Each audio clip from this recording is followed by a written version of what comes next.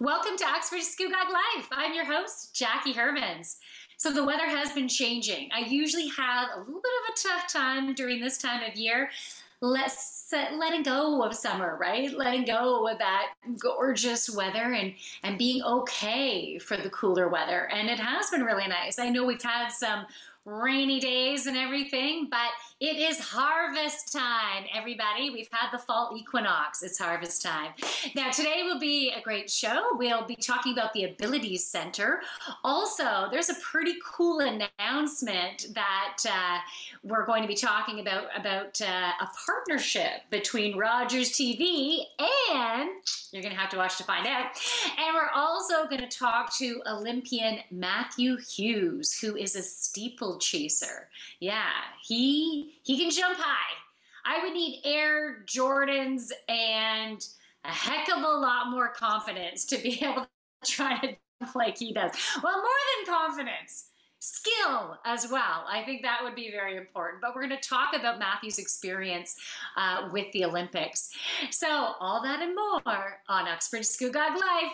We'll be right back.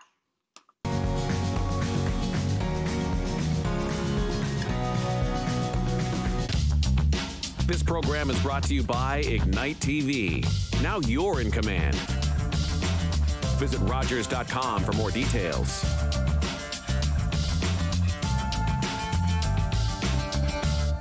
The Canadian film and TV industry recognizes it's time to build a better workforce, which includes more opportunities for Black, Indigenous, and persons of color.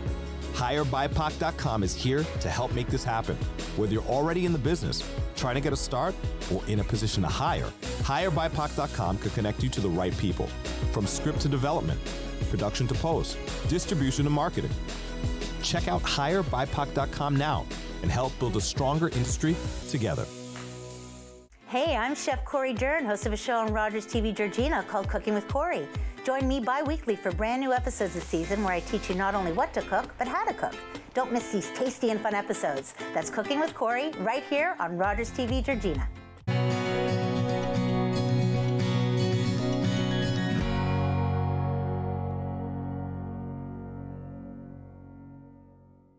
Welcome back to Uxbridge Scugog Life. So this is pretty exciting. I have Jim Anderson with us, as well as Dan Pollard from 105.5 Hits FM. How are you guys doing?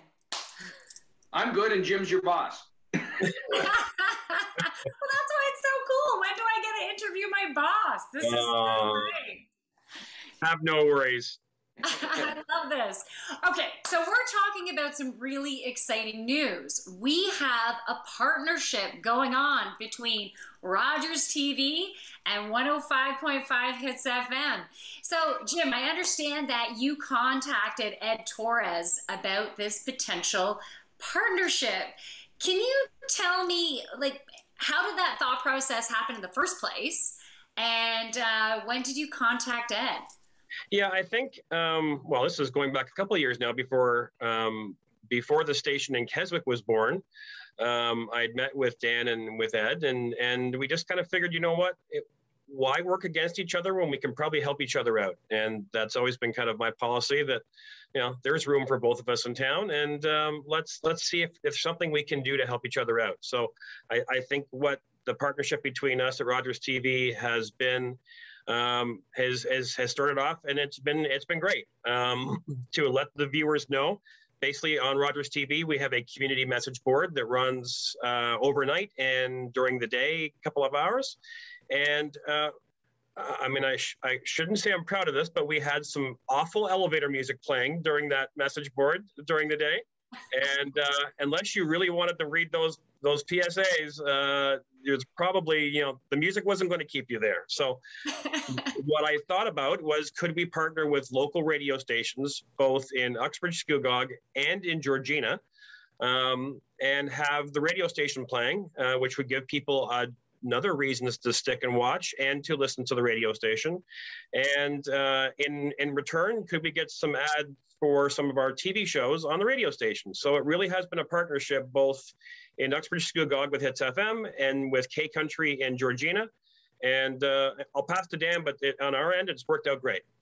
That is absolutely beautiful. And just before, Dan, we pass it to you, I just want to say that I love that you said we might as well work together. There's enough room for both of us here. And you know, everyone who is in business or wants to start their own business, there is room for all of us. And the more that we work together, create those partnerships, the more abundance that we are going to have within our communities. Yeah, I think both stations are community minded. We're here for the community and to promote local. So let's do it. Let's do it together.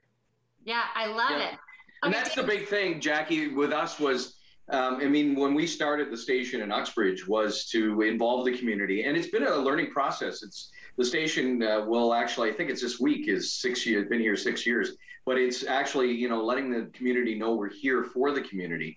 And I've worked at Rogers Cable before when I was in college years ago. So I know the strength and the reach that community television has. And that's the key word for us was community. And it's like, well, why wouldn't we? There wasn't even a question. It wasn't opposition or you're doing this, we're doing this. We do have advertisers where it's sponsors at Rogers. And so we're not competing for, sponsors or anything like that. But what we are doing is building the community. And again, that's that word that's very key to us. And it's community and getting the words out and the messages out for a lot of people who don't have the opportunities. If it was big television or big radio, they can't afford advertising or anything like that. This gives them a platform to get their messages out. So we got some feedback happening. Can you hear that feedback? No. It's gone. I just want to say I am so incredibly grateful because I'm involved with your community auction. And this is giving me an opportunity. I'm a small business. I'm just, getting my yoga classes online. I need to make sure people know that I'm there, and if they're interested in yoga, they can come, and now I can do that. Yeah. Well, the cool thing is you're connected and we're connected, so everybody's connected. Yeah, I'm so incredibly grateful. And I think it's so cool that we actually have a Rogers TV station in Utica now. So Jim, do you want to talk about that station? Yeah, it's the old Compton Cable building, and Rogers took that over a few years ago. And yes, when I first went to go look for it, I almost drove by it because I couldn't find it out in the middle of out in Utica. However, I think the community needs to know that we have a working studio there. Producer Doug Boyd works out of that station, and we are creating new programming for the community, including your show, which is fantastic, by the way. I love it. And the community needs to know we are here for them if they have businesses to promote or events to promote. Now that events are starting to happen again, it's tough to launch a new show, Jackie, I'm sure you can say, in a pandemic when there's not a whole lot going on, but I am very confident that that's going to pick up very shortly, and we'll bring more guests to the show. Beautiful. Yeah, it's just about getting the word out there, and we're working together to make that happen. Absolutely. Thank you guys so much for being on the show today. It was wonderful to have you. We will be right back with more on Uxbridge Scugog Life.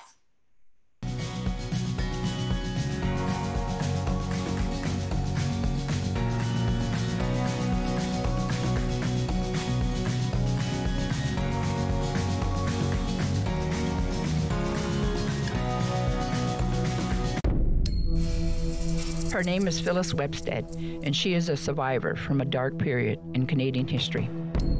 Beginning in the 1830s, Indigenous children were taken from their families. They were sent away to residential schools and forced to abandon their traditions, languages, and culture. Phyllis remembers her first day at St. Joseph's Mission Residential School. The year was 1973. She was 6 years old, and she was wearing a new orange shirt, which was purchased by her grandmother. Arriving at the school, she was stripped of her clothes. She never wore that shirt again.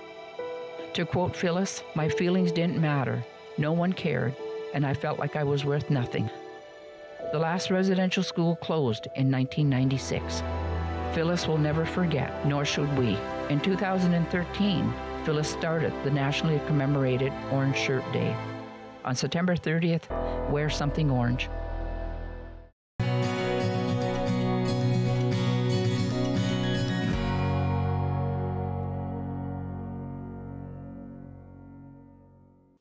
Welcome back to Uxbridge Scugog Life. With me now on the show is Pinder De Silva, who is the I want to make sure I get this right, Senior Director of Programs and Services at the Abilities Center, yes, which is located at Iroquois Park, correct, in Whitby? It's connected to Iroquois Park. Yes, we're located in Whitby. Yes. Okay, beautiful. Thank you so much for being on the show, Pinder. I have to tell you, maybe my head has been in the sand because it's been recently that I actually found out about the Abilities Center. And I understand that you engage more than 100,000 people living with and without disabilities through programs and services.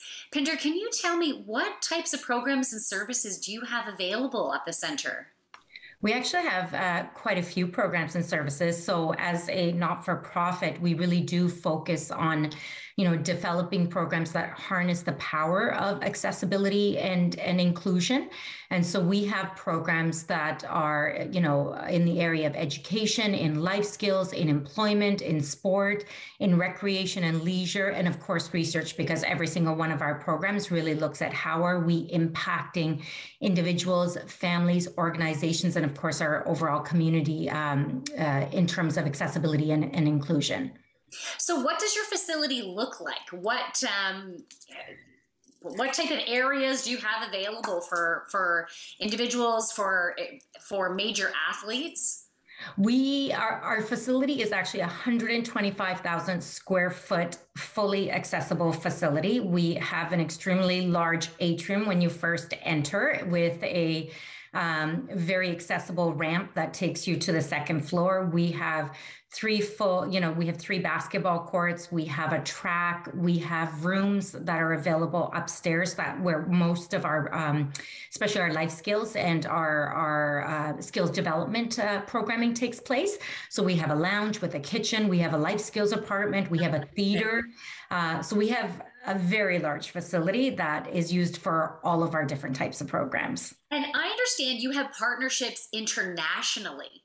Do you want to just quickly, briefly tell us about that? Yeah, we do. We have a number of partnerships for majority of our programs. We have lots of partnerships that are related specifically to research across different academia, universities and colleges across the province and the world. And then we have a number of partnerships that actually are located in the UK. International Mixed Ability Sport, IMAS, is one of our key partners. And we really work with them to have launched mixed ability sport in Canada. So we have the sole right to mixed ability sport out here in Canada. And then Activity Alliance is actually another one of our key partners, also located in the UK. And we are delivering a program called LEAD, which is Leading Equitable and Accessible Delivery, where we work with government, with municipalities, businesses, organizations to embed accessibility and inclusion into every core and fabric of their organization. So everything from their marketing to their leadership, to their structure, to their governance. It's really about strategically embedding accessibility and inclusion into who they are and how they serve their communities that they're in. So those are two of our key partners out in the UK. Beautiful. Thank you, Pinder. Now, I understand your facility is open for the public to use, and something very exciting, you have an anniversary coming up and some anniversary events. Do you want to briefly tell us about those events coming up? So we actually have two events coming up very shortly, and then our 10th anniversary is next year. So one of the events, I know that by the time this airs, this event will have already happened, but we have our first ever mixed ability rugby tournament that's called All In Rugby Cup coming up this Sunday, so September 26th at Thompson Park in Oshawa, starting at 10 a.m.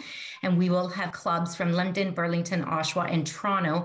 And mixed ability sport is really about using inclusion components to maximize participation for individuals by welcoming players of all ages, all abilities, all backgrounds into mainstream sports settings.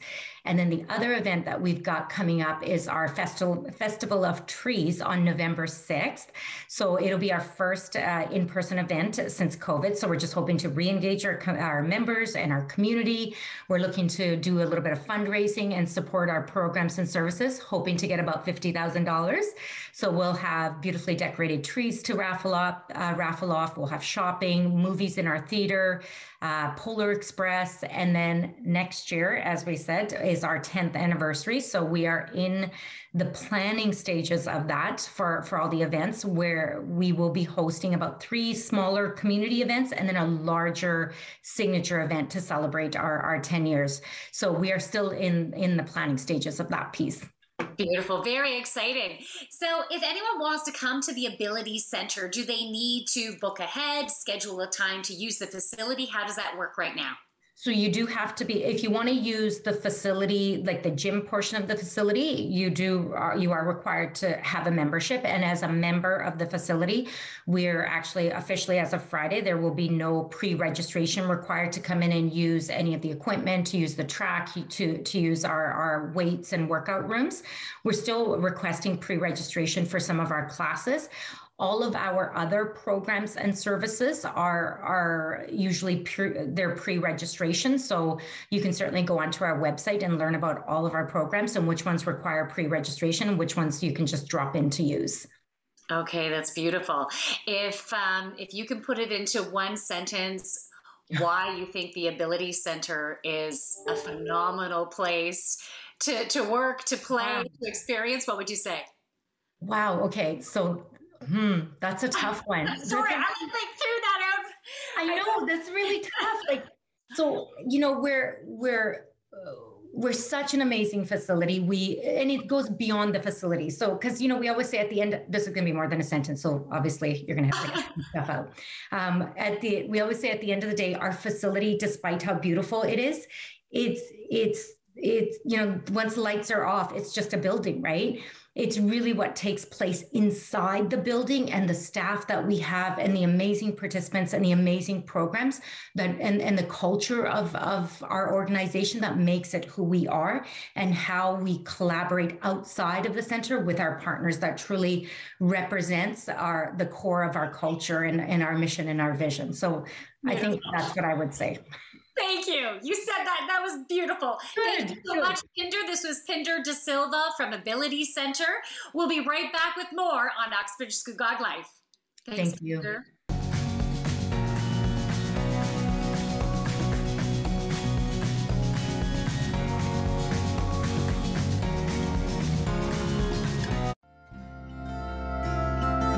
Are you a woman experiencing abuse? Do you know a woman experiencing abuse? Help is available any time of day or night. Sheltersafe.ca is an online map that helps you find a women's shelter or transition house that meets your needs so you can live a life free from violence. Sheltersafe.ca. Help is just a click away.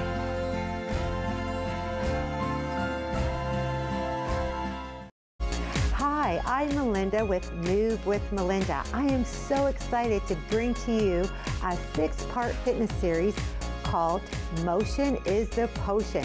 We're going to be working on 3 key ingredients: cardiorespiratory training, strength training, and flexibility. These 3 things are going to get you fitter, stronger, and feeling happier. I'll be there. Will you?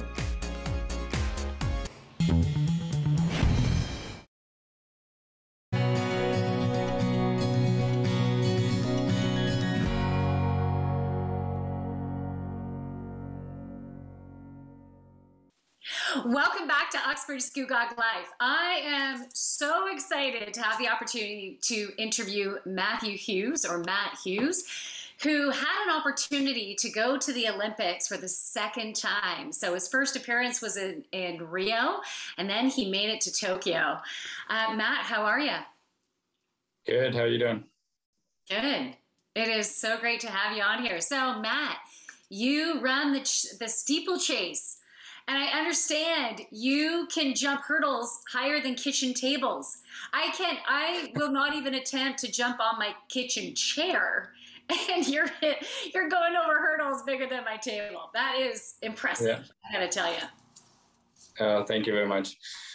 So I understand that you had an incredible performance in Tokyo, best of any Canadian ever in the 3,000 men's steeplechase. And tell us about it. What was your experience there? What happened? Yeah. Obviously, for me, it was a good performance, but yeah, with COVID and everything, I feel like we've all had to deal with a lot of adversity this last, year to almost 2 years now. But yeah, it was like I like to tell people there was like, even with COVID, there was still, there's still 3 medals on the line in every single event, and people were still going to there to compete. So you still had to get ready as best as you can. And yeah, so I think I did a job that I was proud of at the end of the day. And I was just happy to represent my country and do the best I can and make, my friends and family proud. Now, I understand that you contracted COVID about 7 months before the games. How did that affect your performance? How did that affect your health? What went on for you there? Yeah, so specifically for most Canadian endurance runners and even track and field runners in general, in most places in the country, we try to get out of Canada for the winter just because it's so hard to train. And because of COVID, most of the indoor facilities were closed in Canada, and track like most Olympic sports weren't getting any preferential treatment at all. So it was kind of a no-brainer that we had to, me specifically, I had to go down to the States to train because I just couldn't get the training in that I needed to specifically in Toronto in January and February. So I decided to leave and go to Arizona and do some training in the winter.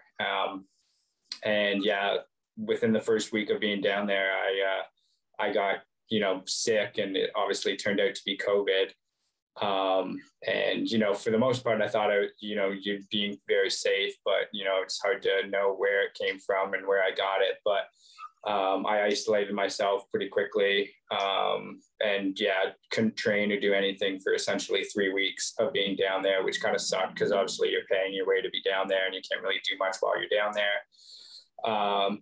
But yeah, for me, like personally, I only felt symptoms for about 12 to 24 hours, and then I got over it pretty quickly. But the 2 doctors that I was consulting with both told me to be very, very cautious. So I didn't do any exercise for, I think, 10 to 12 days. And then by the time I got around to working out fully again, it was probably almost 3 weeks. But I found, because I was probably very cautious and played it slow, I bounced back pretty quickly. And I just kind of got the ball rolling on the rest of the season, and ended up, obviously performing really well at the Olympics. So it all worked out in the end. So you placed 6th in the Olympics, correct? Yep. That's fabulous. Now, I understand after Rio, you had what people call an after Olympics hangover, and you lost your joy for running. Has that happened again since Tokyo? How are you feeling right now? Yeah, no, I'm feeling good. I think for most Olympic athletes and most Olympic sports that aren't, considered major sports, for us, our big stage is obviously every 4 years. So you spend your life really, I think, me specifically, most people only see, the 8 minutes that I'm on the track racing, but it's years and years of preparation that go into, making an Olympic performance or dream happen. So for me personally, Rio didn't go particularly well. And I think most athletes, and myself included, I think you kind of build up what the Olympics is in your mind. And for many different reasons, I don't think Rio really lived up to what I had it built in my mind. I think both performance-wise, I got a little injured going into it, so I didn't quite have the performance that I was hoping to have. And then plus, if I'm being brutally honest, I don't think Rio, and more specifically the country of Brazil, was quite ready to handle an Olympics. I think it's tough for a country that's, I'm not calling Brazil a third world country, but they have a lot of issues that they need to figure out before can host a world event like that.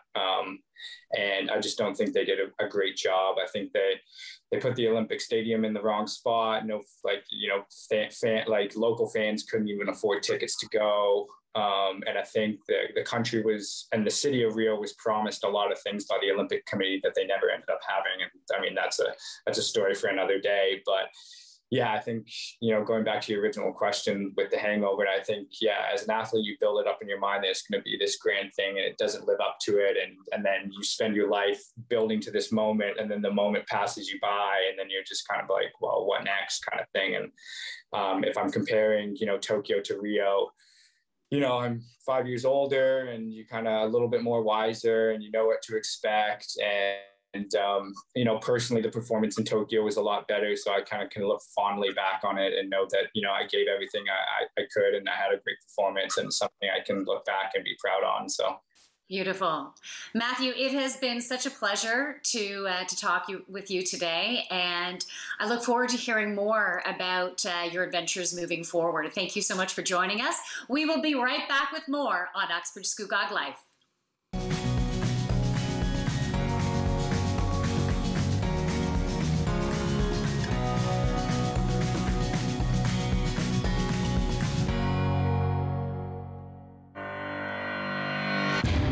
I started playing softball when I was 4 years old. I loved it because it was all about having fun with my friends. And it still is.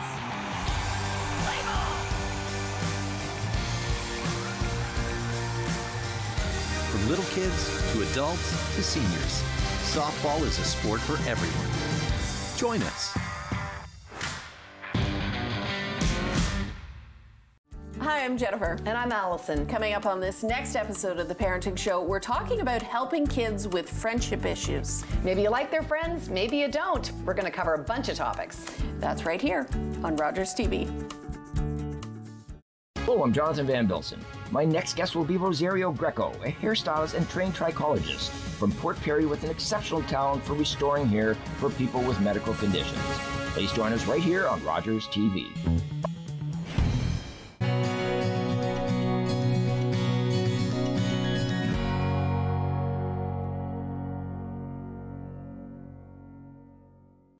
Welcome back to Uxbridge Scugog Life. So that is a wrap, and that was a fun show. I wish I had more time with Matt Hughes. I would have asked him about what his training is like, what kind of nutrients he eats all the time. I'm all about fitness, so I would have been super stoked to be able to find out that information, and maybe we just need to have him back on the show. So do you want to be on the show? If you want to be on the show, why don't you send us an email, uxbridgescugoglife@rci.rogers.com. And maybe you know someone else who has a program, a product, a service, something cool to educate the community about. Give them a nudge. Send them an email, uxbridgescugoglife@rci.rogers.com. Let's make it happen.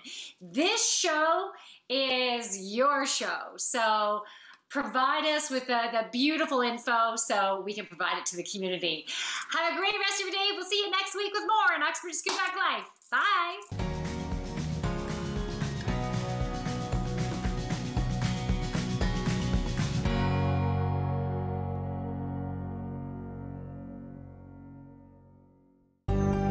Call the Rogers TV viewer response line. Email us or connect with us on social media.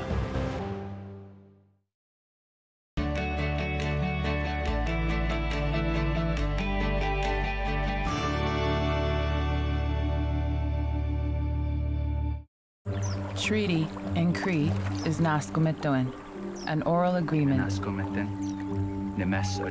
And our agreements were always spoken. For George Spence, the core of treaty was Wichihioin, to help one another. And so we, the commissioners... He was there for the making of Treaty 9, where the Cree were told... We will honor this agreement together, for as long as the sun shines and the waters flow. The Cree made their mark because they were assured that the land would be shared, and they would always be able to harvest